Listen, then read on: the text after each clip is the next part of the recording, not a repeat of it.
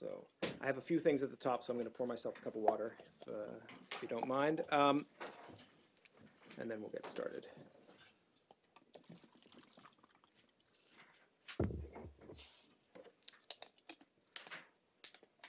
All right, so welcome everyone. I have a few things at the top, if you can bear with me. Secretary Kerry is in New York today, as I'm sure you're aware, with Secretary of Defense Ash Carter, and they're hosting the U.S.-Japan Security Consultative Committee, or what we refer to as the 2+2. This morning, they met with Japanese Foreign Minister Kishida and Japanese Defense Minister Nakatani. This afternoon, Secretary Kerry will meet with his foreign minister counterparts from Jordan, Egypt, and Iran, and he will also deliver remarks at the Nuclear Non-Proliferation Treaty Review Conference at the United Nations. With regard to Nepal, I would like again to express our deepest condolences to all of those affected by the earthquake in Nepal, particularly the families of those who died or were injured. Our embassy in Kathmandu is working around the clock. On Saturday, Ambassador Bodhi declared an emergency, releasing $1 million to relief organizations working in Nepal to address immediate humanitarian needs. And today, you probably have heard, Secretary Kerry announced an additional $9 million for response and recovery efforts. We are sending a nearly 130-person disaster assistance response team to conduct assessments, coordinate the humanitarian response, and provide search and rescue capabilities, along with 45 tons of cargo. Advance elements of that team are already on the ground, and the team consists of a 57-person urban search and rescue team from Fairfax, Virginia, that will arrive in a few hours.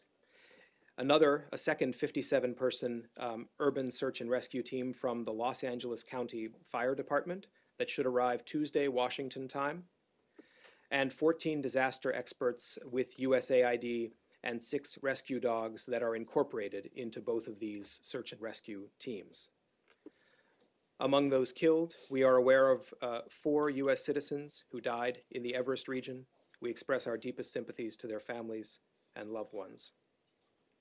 And the United States stands with the people in Nepal and the region affected by this tragedy. We are running around-the-clock operations with the government of Nepal and the international community to account for all U.S. citizens and assist with the disaster response effort.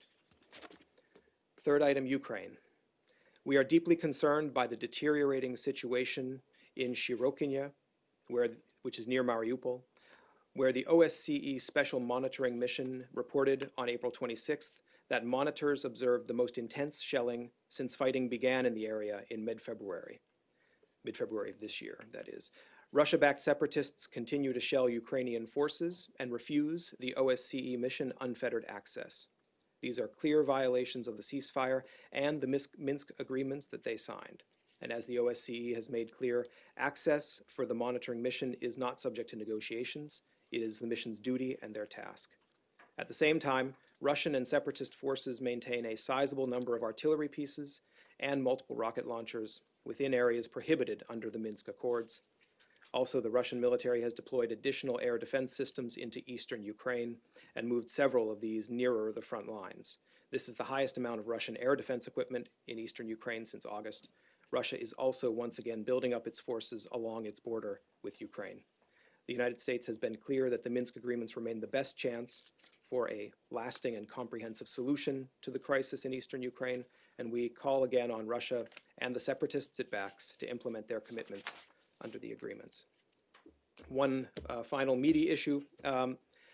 With World Press Freedom Day less than a week away, the department is launching its 4th annual Free the Press campaign. The campaign, beginning today and every day this week, we will highlight emblematic cases of imperiled reporters from around the world who are imprisoned, harassed, or otherwise targeted for doing their jobs by reporting the news. We will spotlight these cases in 3 ways over this week. We will raise them here in the daily press briefing each day. We will be spotlighting them at humanrights.gov, which is our human rights page on our website, and we'll be using the hashtag #FreeThePress to spread the word and message on Twitter.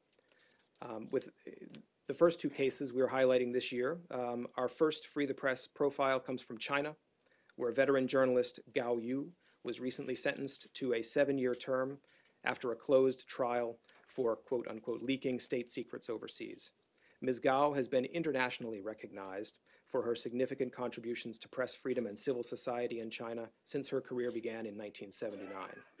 She was arrested in April 2014 as authorities detained dozens of activists and dissidents ahead of the 25th anniversary of the Tiananmen Square massacre. Her conviction is part of a disturbing pattern of government action against those who peacefully question official Chinese policies and actions. We join the international community in calling on Chinese authorities to release Ms. Gao immediately. And our second case comes from Syria, where 3 important freedom of expression activists remain detained on government orders. Mr. Mazen Darwish, Ms. Hani al-Zitani, and Mr. Hussein Gurer are imprisoned. They were arrested in 2012 for advocating for freedom of expression, and they were held for 2 years without charge and an additional year without trial after the charges were filed. Their trial has been postponed 21 times and is rescheduled for tomorrow, April 28th.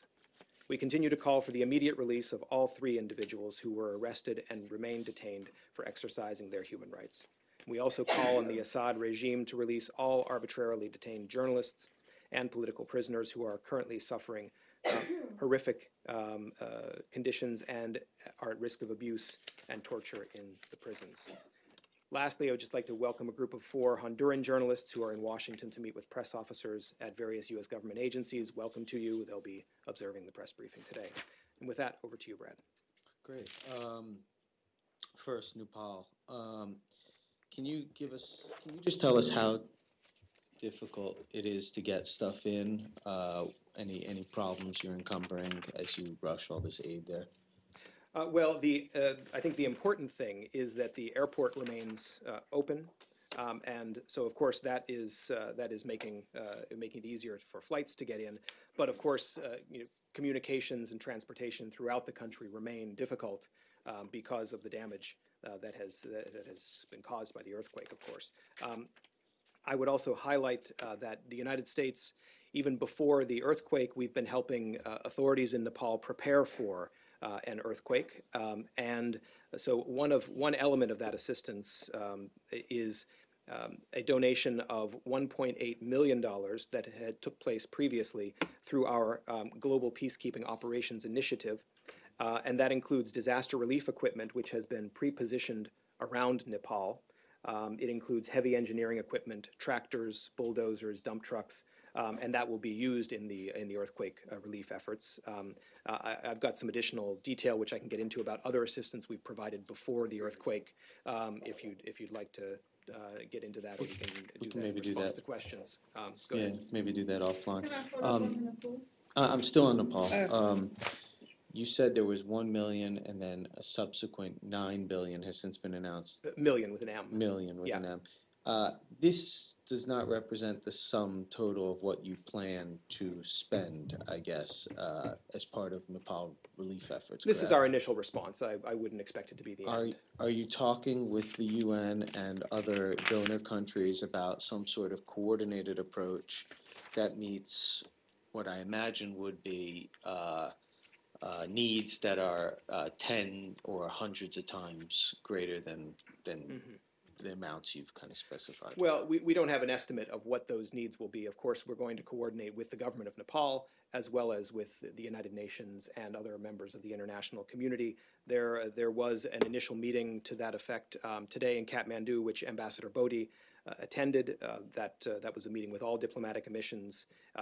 Our ambassador has been in touch with the Prime Minister and the Chief of the Army Staff, so we're going to keep coordinating closely, but I don't have announcements yet to make. I'm sure once our team is on the ground and they're better able to assess the situation, then there will be more forthcoming. I would also highlight that our embassy remains open, and the U.S. Embassy and the American Club continue to shelter U.S. citizens and their family members, as well as dozens of non-Americans. There are about 85 U.S. citizens at our chancery and about 220 U.S. citizens at the American Club.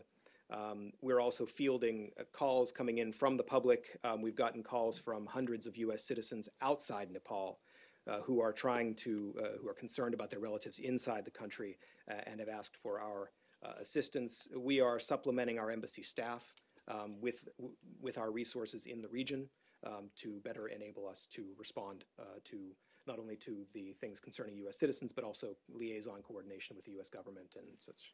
I have just one more on Nepal, and it pertains to the 4 American citizens who died. Have you been able to notify family members? And if so, are you able to confirm their identities? I have 2 names that I can confirm. We can confirm the death of U.S. citizen Vin B. Truong and Eli Taplin. And we are aware of reports of the deaths of 2 other American citizens. All of these were located at the Mount Everest base camp area when the earthquake struck. Once again, we express our deepest condolences to the family and friends of the victims, but out of privacy considerations, we don't have further comment on the other 2. Thank you. Did you have more on Nepal? About the victims, because I knew about 3 yesterday, and then you've mentioned a 4th one. Were they separate, or were they in different parties, or were they all together? Were they traveling together? Or? I don't know if they were part of the same group. That I would have to look into and see. It may just be that we only got confirmation of the citizenship later. How many people have been reported, U.S. citizens have been reported missing? So we've been following up on the reports, but I don't have an estimate to give you. Again, as I mentioned, we've gotten calls from hundreds of people trying to verify the welfare and the whereabouts of their U.S. citizen relatives inside Nepal, but I don't have a firm tabulation of the number of American citizens who might be missing. I think Justin had a question, and we'll come to you, Roz, on the same topic. Go ahead. Thanks. The C-17s that are flying in to provide relief, do you know if they're going to be planning to take Americans out from the airport of Kathmandu? There are apparently a number of Americans trying to leave, as are a lot of people, I would imagine. So will the C-17s carry out Americans? Well, the airport remains open. We understand that many U.S. citizens are departing on commercial flights. We are assisting American citizens there with flight arrangements. We've also been providing shuttle services to the airport, given the very difficult conditions. I don't have anything to confirm about other sorts of transportation arrangements. Again, the airport remains open, and so we're focused on helping American citizens in that regard. I don't have further detail on that one. Yes, Roz. Yeah, this may be a bigger picture question, but it goes to whether or not Nepal can be effectively rebuilt. The reason why there are so many Westerners in Nepal right now is because this is the spring climbing season. It's the best time of the year to try to summit Everest if you're a mountain climber.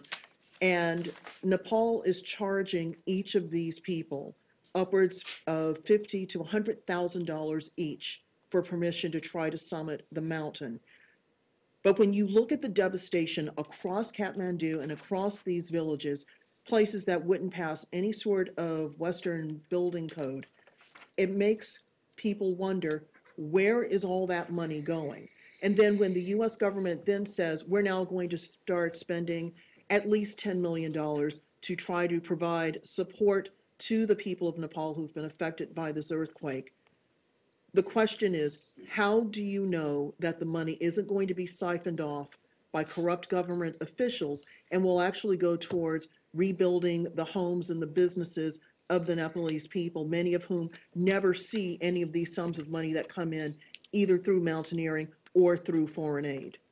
Well, Roz, Nepal has just experienced a devastating earthquake, and we are assisting because that's part of the way we respond to humanitarian disasters. Now, with respect to the particulars of the $10 million that we've talked about, there was the initial $1 million announced over the weekend. The $9 million that the Secretary talked about today is focused primarily on our disaster assistance response team. So, in other words, it's supporting the U.S. personnel who are going into the region to help with search and rescue and to help with those immediate recovery efforts. As I said in response to Brad's question, I don't have any additional announcements to make, but I would also highlight that the kind of assistance the U.S. government has been providing, just 2 examples perhaps that are pertinent in this case. The United States military has been spending about $1.2 million to construct deep tube wells within the Kathmandu Valley that would be able to provide water supplies in a major disaster. 2 of those deep tube wells were operational, and they are providing water supplies to Kathmandu residents. They were completed in recent months. Also, the United States government in recent time has funded the construction and equipment of a seismically safe blood bank. We spent about $1 million on that. That's at the Tribhuvan University Teaching Hospital. That blood bank is currently open and operational. And that's in addition to other work that the U.S. military has done on disaster preparedness training and upgrading infrastructure. Anything else on Nepal? Okay, new topic? Yeah, Leslie. Clinton emails. CNN vaguely reported something that the Clinton emails were going to be released sometime this week. Have you got a timeline for us for that, please? I don't have any timeline or announcement to make about the timing. Of course, as we've talked about, there are 2 tranches. The first is the 300 emails comprising about 900 pages, which are focused, which we provided to the Select Committee. We're going through those first. We'll release those first. We'll make them publicly available when they're ready, but I don't have a timing announcement on that. So that report's not correct? Again, I don't have a timing announcement to make at this stage. Yeah, go ahead. Thanks, Jeff. Regarding your comments on Ukraine, you seem pretty adamant that Minsk II is being violated. Could you clarify, were you saying that specifically who this building thinks is violating it? Are we talking the Russia-backed separatists or also the Ukrainian military, and a follow-up to that as well? Well, again, it's clear if we just look at the situation near Shirokinya, which is near Mariupol. In other words, it is well outside, well beyond the ceasefire line. The Russia-backed separatists continue to fire on Ukrainian government forces, and that's a clear violation of the Minsk agreements. And I think we've spoken separately last week about the ways in which Russian forces, Russian personnel are working together with the separatists in eastern Ukraine. So I think that the situation there is pretty clear. Murmurings from various voices in the U.S. government and the administration about imposing or leveling some new slate of sanctions on Russian individuals and possibly even businesses and government entities if Minsk II was repeatedly violated. It sounds like you're saying it has been. I wonder if you can give us an update or a sense of where we're at with that sanctions conversation. Is there movement towards it, perhaps? Well, the sanctions, of course, are connected to the presence in eastern Ukraine of the separatists and the Russian and their Russian backers. I don't have new sanctions announcements to make, but of course the sanctions are linked to implementation of Minsk, and there's no way the sanctions can be rolled back unless Russia and the separatists live up to their Minsk commitments. And I'm not talking about rolling back. I'm talking about possibly adding more. I understand. I don't have any new sanctions announcents to make, though. Thank you. About the air defense systems. Well, I don't have any information to add to what we shared last week on the air defense systems. I'm happy to go through that again, but I don't have new information. Yeah, but you're saying that the number of them has increased. Is that correct? Right. This is the highest amount of Russian air defense equipment in eastern Ukraine since August. Yes. Yeah. Go ahead. Last week, I think in the statement you referred, in not you, but this department, Sure. referred to combined Russian separatist forces, I think 3 times in a single statement, which seemed to be a closer linkage than maybe identified in the past. And in light of that, I'm wondering if this activity near Mariupol is the result of Russian-backed separatists, as you just indicated, or this combined Russian separatist force that you outlined last week? Mm-hmm. Well, let me separate those two a little bit, because it is you're right to recall that we see the Russian presence in eastern Ukraine has been part of increasingly complex training of separatist forces. This training also incorporates, for example, Russian UAVs, which is also a clear sign of Russia's presence.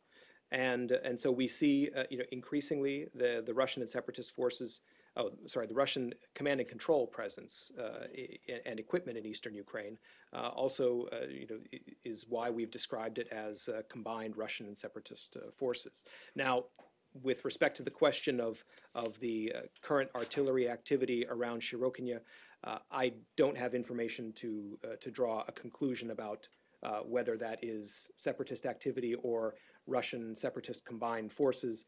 What we were describing in the information we put out last week was the overall situation in eastern Ukraine. I can go back and look and see if we have more detail on Shirokinya. That would be helpful. Okay, we'll do that. I would ask as well. I mean, do you hold, despite you're not at this point willing to call that a combined Russian separatist force or offensive, do you hold Russia ultimately responsible for this latest offensive?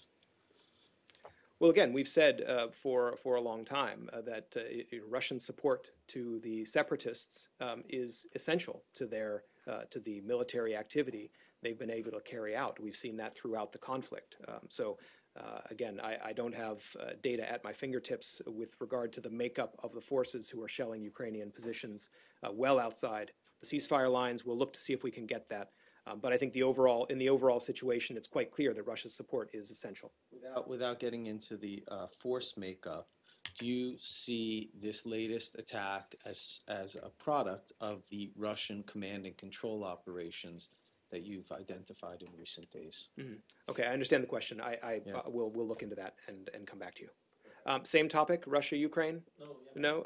Okay, Michel? Yeah.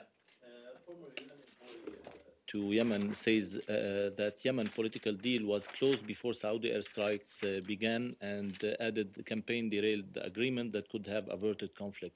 Do you have any comment on that? Well, from the United States view, it's quite clear that the unilateral aggressive actions by the Houthis and their supporters are the reason for the disruption in the political transition process. So that's clearly the pattern that's been observed, and it was in response to that pattern of unilateral and aggressive actions that Saudi Arabia launched its operation. Were you aware of this fact before the U.S. supported the military operation led by Saudi Arabia? Well, we worked closely, and we continue to work closely with the United Nations and with our international partners. Again, the ultimate goal here is a political dialogue that would lead to a peaceful political transition. There is an established international framework, the Gulf, the GCC initiative, and the National Dialogue Council. We see quite clearly that it was the Houthi aggression that caused this breakdown and led to the Saudi operation. But don't you think that the military operation broke the deal between the parties in Yemen? Well, the Houthis were not abiding by that deal. I think that's the essential point. That there were extensive efforts made by the United Nations, and those efforts were supported by the international community. And it was the Houthi refusal to engage in that dialogue process and their resort to violence, which has brought us to the situation that we find ourselves in now. Yes, Pam.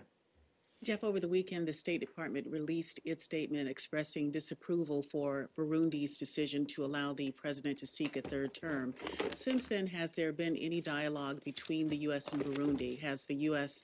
expressed those concerns directly to the government? And if so, what kind of response have you received? Well,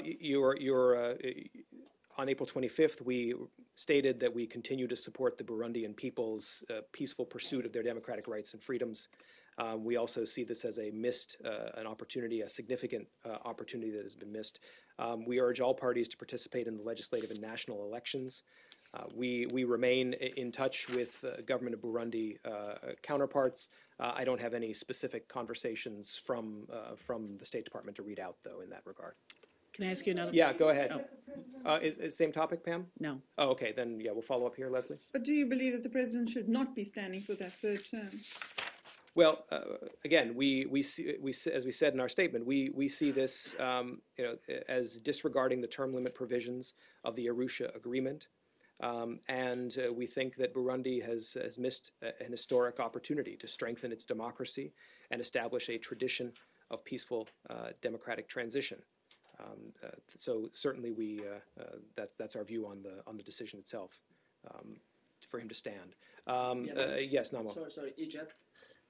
Egypt? Yeah, on your press freedom campaign, there were reports yesterday that Al Masr Al Yom, which is a private newspaper in Egypt, some of its journalists have faced interrogation from the police because of publishing a long, detailed report on police brutality in the country. Have you seen that report? I'm not familiar with that report. I'm happy to look into it. Again, we take press freedom very seriously, but I'm not familiar with the particulars of that one. Yes, go ahead. Stay in Egypt? Yeah, stay in Egypt. Yes, go ahead, Michelle. The Egyptian Foreign Ministry spokesperson has said that Minister Shukri and Secretary Kerry will discuss this afternoon resuming the strategic dialogue between the two countries. Do you expect this to happen soon? Well, I'm not going to get ahead of the Secretary's meeting with Foreign Minister Shukri. There will be a spray at the top, and I think we'll put out a readout of the meeting after it's over. I think we may also have a fact sheet on one aspect of the talks, which we'll put out a little bit later today. But I'll let the Secretary and Minister Shukri meet first before we put that out. Press freedom. Are you going to be addressing at all over the next week what happened in Paris to Charlie Hebdo or any other similar acts against media regarding publishing of blasphemous material deemed blasphemous by some? Well, I don't have the full lineup of each case that we will highlight in the course of the week, but given that it was just about the most deadly attack on the press in recent memory, can you really avoid it in a week on press freedom? I understand the question. Yeah, I don't have the full lineup for the week. We'll keep you in rapt attention for the remainder of the week. And then on Iran, yes. Can you give a hint at all at what Secretary Kerry and Minister Zarif will be discussing? I think Energy Secretary Moniz described sanctions as one particular issue that remains unresolved at this point. Will that be at the head of the agenda, or will that include other things? Well, the Secretary has a pretty packed schedule today, so we don't expect this meeting to be an extremely lengthy one. It will certainly, and there's a lot to discuss on the nuclear issue. I'm not going to break it down into component elements, but we certainly expect it to be focused on the nuclear issue, as we always do. I think it's also quite likely that the Secretary will raise the fate of American citizens who remain in Iran, either in prison or missing, and so we'll be doing a readout then after the meeting. So, I mean, if it's not going to be a very lengthy issue, is the goal then essentially to what? To keep the relationship and the lines of communication open, to smooth over some of the tensions that emerged after the framework agreement? Well, we've got a lot of work to do between now and the end of June. Of course, Undersecretary Sherman was in Vienna last week, and so this is an opportunity to continue the high-level momentum behind reaching conclusion, a joint comprehensive plan of action by the end of June. It sounds like from this meeting, you don't expect. It's not supposed to be a deeply substantive meeting as much as kind of a benchmark in the process. Well, it's not going to be like the Lausanne talks where we had perhaps days and days of detailed negotiations, but it's certainly going to be focused on all the same issues, even if they're not going to get into as much detail, just given the limited time. Yes. Well, if time allows, they may discuss it. But again, this is not going to be an extremely long meeting. If it does come up, I think it's likely the Secretary would say what we've been saying publicly, that all parties should conduct themselves in a manner consistent with UN Security Council resolutions and applicable international law. Yes. Okay, two topics. What do you think about Iranian participation in the Geneva talks, like the Syrian opposition talks in Geneva? So, with respect to the UN special envoy, there of course has been discussion about convening meetings.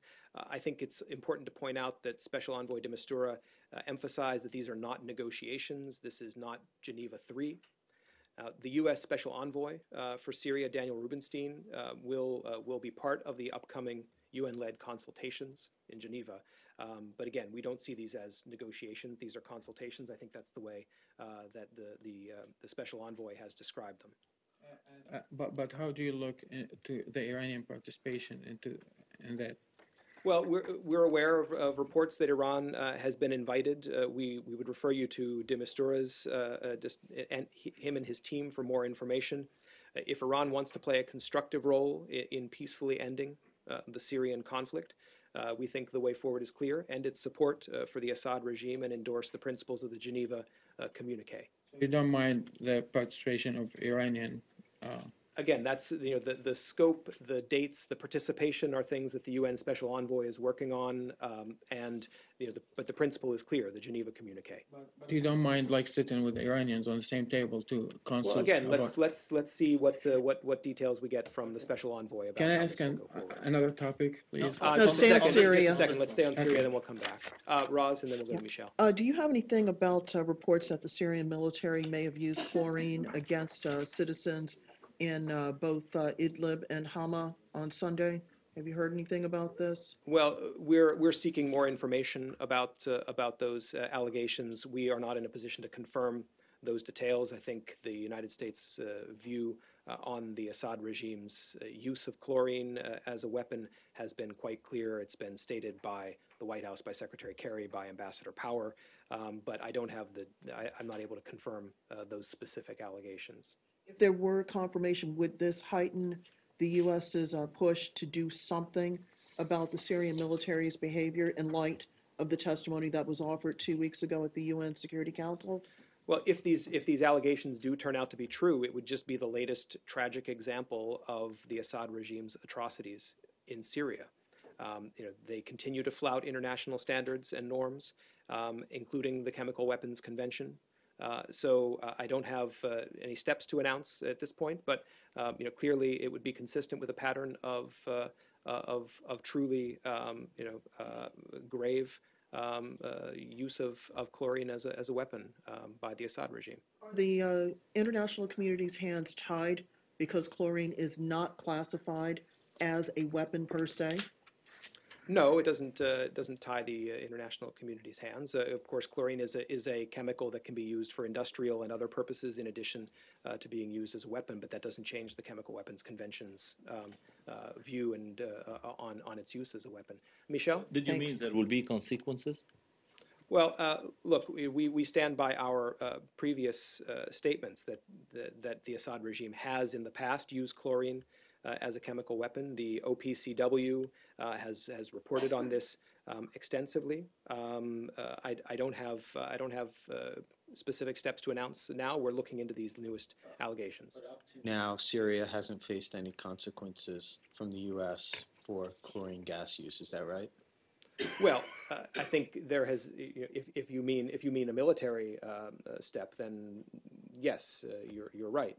But I think the international response to the Assad regime's continued use not only of chlorine as a weapon, but its attacks on the Syrian people, which have led to countless deaths and dislocations, have the attention of the international community. That's why we're working with the Syrian opposition and other forces within Syria. Even non-militarily, what have been the consequences? Direct consequences to the Assad regime? I think Syria is largely isolated internationally. But they were anyway. I mean, they've used even worse chemicals, and which led to a situation in which the international community pressed Syria and we've gotten out 100% of their declared more serious chemical weapons. Can you point to any specific consequences the Syrian government has faced for chlorine gas use? Again, we're looking into this and we're working with our partners. I don't have anything more. Why should they heed your call to stop using these? And the call of other governments if they haven't been punished for it. Again, we continue to work with our international partners. I don't have anything more to add on that. Michelle. You said that Ambassador Rubinstein will participate in the consultation that Special Envoy de Mistura will make. Is he ready to meet with the Syrian regime delegation? Again, we don't know what the format or the, again, these are consultations, these are not negotiations. So we'll wait to see what the actual, details are of the consultations that the special envoy is announcing.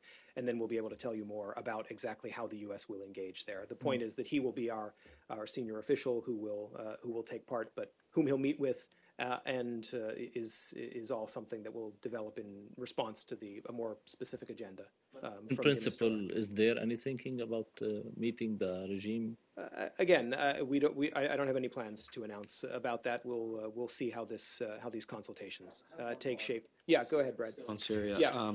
there was one report, I believe it was the Washington Post, that suggested Assad's government is far weaker than many imagined, that perhaps it crumbles before our eyes in the coming months or whenever. Is that your assessment in this building, that the Assad regime is crumbling or is in deep trouble right now? I don't have an analysis of the internal dynamics of the Syrian government to offer. Clearly, Assad has lost his legitimacy. We've said that a number of times, but I don't have, I don't have an analysis of the regime's longevity. It's clear they've outlived the welcome of their own people, which I think is the important thing. But on those details, I don't see know. the tide of the conflict fundamentally shifting at this stage. Well, again, battlefield analysis from here is something we do not try to engage in. So I don't have that. I don't have a prediction to make of that sort. Yeah. Any reaction to the death of the intelligence official Rustum Ghazali? I don't have any response to that. Additional on Syria or okay. We'll go to Pam and then we'll come here. Do you have any reaction to today's re-election in Sudan of President Bashir, especially considering he is still wanted by the ICC for war crimes?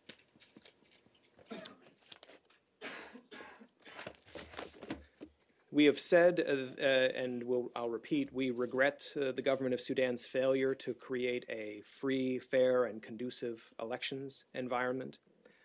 The restrictions on political rights and freedoms, the lack of a credible national dialogue, and the continuation of armed conflict in Sudan's periphery are among the reasons for the reported low participation and the very low voter turnout. So, as a result of this, we do not consider the outcome of these elections to be a credible expression of the will of the Sudanese people. Yes, sir. Okay, it's about Ethiopia. Mm-hmm. Really, words cannot express how saddened the Ethiopian people are right now. As you heard the news, ISIS shot and beheaded 29 Ethiopians and one Muslim who stood up in support of his Ethiopian Christian brothers. And there is no doubt that ISIS will continue to behead Christians unless the world leaders take decisive action to stop or destroy ISIS. And my question is, besides condemning and besides bombing ISIS targets, what is the United States' current effort to stop or to destroy ISIS effectively from beheading more people?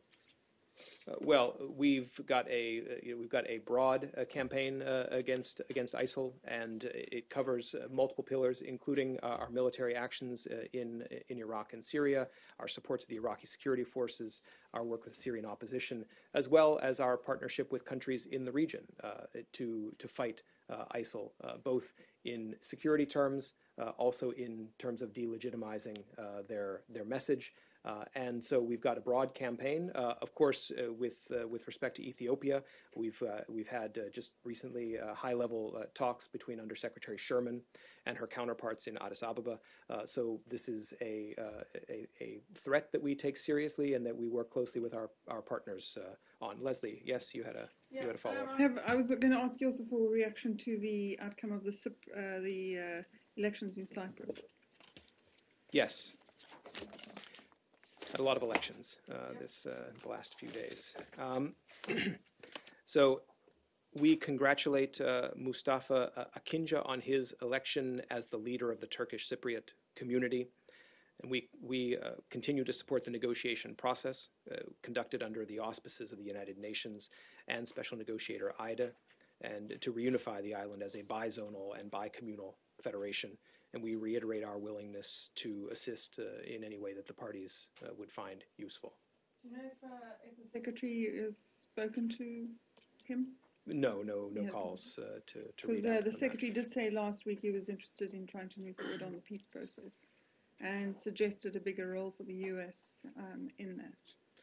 Our commitment to the peace process is longstanding, and the secretary, of course, had a couple of opportunities to talk about that when he met with the foreign ministers of Greece and of Turkey, we look forward to working with Mustafa Akinci in his capacity as the leader of the Turkish Cypriot community. Thanks. We'll go along this side and then come back. So start all the way in the back. Yeah, just behind you, then we'll come forward. Yeah. Okay. So in Iraq,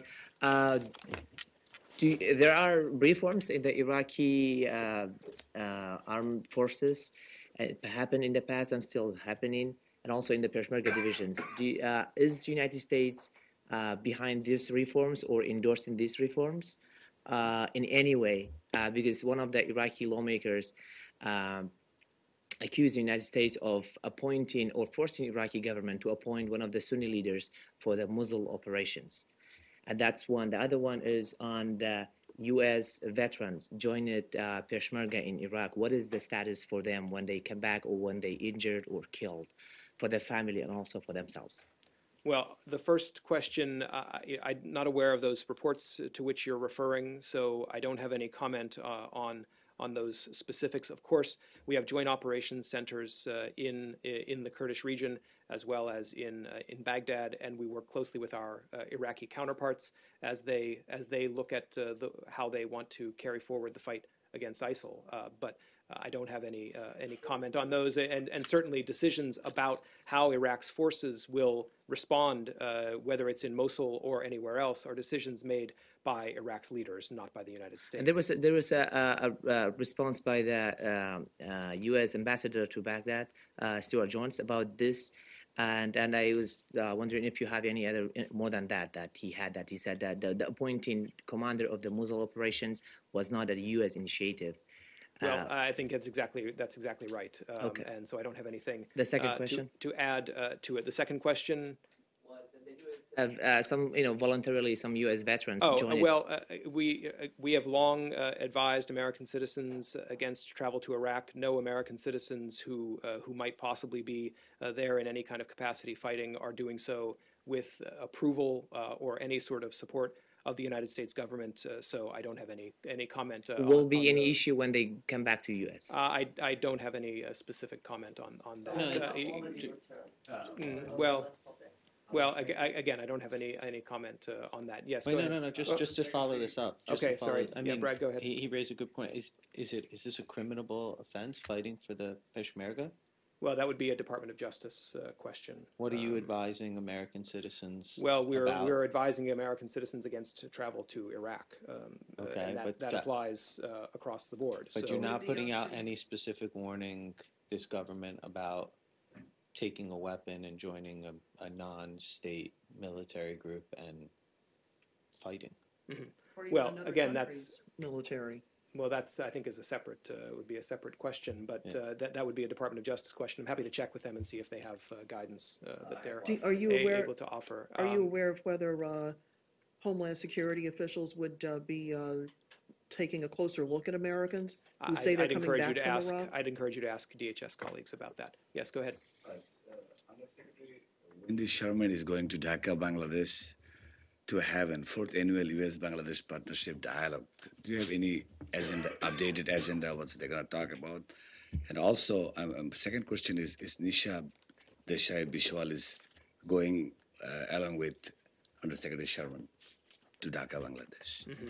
I think it's on Thursday they're going. Yeah, I don't have travel details to announce. I'm happy to look into that and see if we can if we have anything more. We're happy to share that. Yeah. Yes, go ahead. there were reports that President Barzani of the Kurdistan region is coming to Washington in the first week of May, and the State Department confirmed the visit that he's coming here. Do you have anything new about that visit? And I don't have any announcement to make about. Has he been invited by the State Department? Has confirmed that he's coming to Washington in the next coming weeks, but has he been invited by this building? I don't have any details to announce about his possible travel. Yes, go ahead. Can you address reports alleging a secret easing of rules for the drone program in Pakistan? I think those reports refer to purported decisions made in the White House, so I would refer you to White House colleagues on that. Secondly, do you have any reaction to the comments by former President George W. Bush criticizing foreign policy, saying President Obama is putting U.S. in retreat? Well, if I remember, if I understood correctly, I think that was a closed event, and I haven't seen a transcript of his comments. I think people have been reporting based on what they heard. I'm not going to respond to those. Yes. I was just wondering if you have a radar for Secretary Kerry travel to Ethiopia and Djibouti, meeting their presidents. I don't have a travel announcement to make. I think we'll have one. We'll have one soon, but we don't have a travel announcement to make today. Okay. Jeff, all right. Yeah. Sorry, Brad. Did you have? Okay, Laura. I'm actually hoping we could go back to Nepal real briefly. Sure. A couple of questions. First, do you have any estimate on how many Americans were registered as living or visiting Nepal at the time of the earthquake? Mm-hmm. I don't have an estimate to give. Again, as I think we've talked about in other contexts, we have a lot of people who register.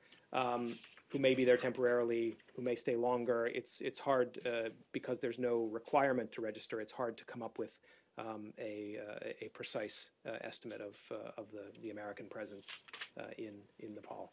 Okay, and then was there any actual damage to the infrastructure of the embassy itself? Our embassy is open and operating. I'm not aware of any significant damage, at least not that is impeding their operations. I think, of course, we're looking into that as part of the response to the earthquake. But of course, there are lots of other work to be done, taking care of the American citizens who are there, as well as liaising with the government colleagues. So we're able to continue operating, and in the coming days, we may have an opportunity to share more about whether there was any damage to our facility. And then all embassy personnel as well are accounted for and uninjured? So all of the American personnel at the embassy are accounted for. We are continuing our efforts to account for all of our local employees. So we are still trying to verify all of the local employees' status. They're not all accounted for? We have not finished accounting for all of our local staff at the embassy. All American staff, those who are under the authority of the Chief of Mission, we have accounted for. Okay, thanks everybody.